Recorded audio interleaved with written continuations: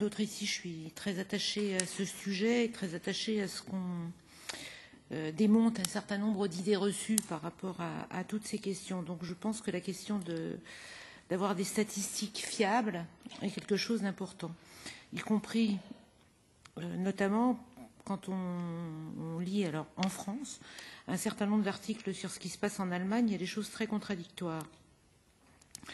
Globalement, ce que toutes les études et rapports expliquent, c'est que les migrants qui arrivent sur le sol de l'Union européenne sont des gens de plus en plus formés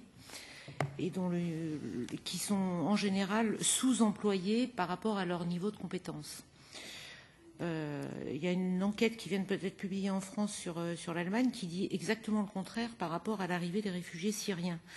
Donc j'aimerais bien savoir ce qu'il en est réellement, et je crois que c'est très important que nous puissions y voir clair en la matière. Et puis je n'aime pas les arguments utilitaristes, mais néanmoins,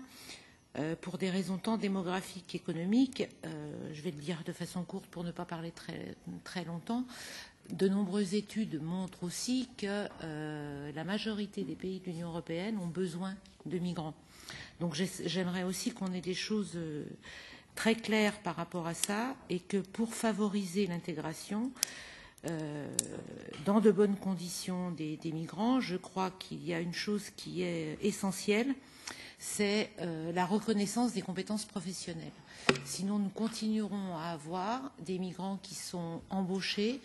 sur des postes qui sont sous-employés et qui ne peuvent pas être dans des conditions de bien-être, pour reprendre ce que vient de dire ma collègue Barbara Spinelli, et qui soit véritablement en adéquation.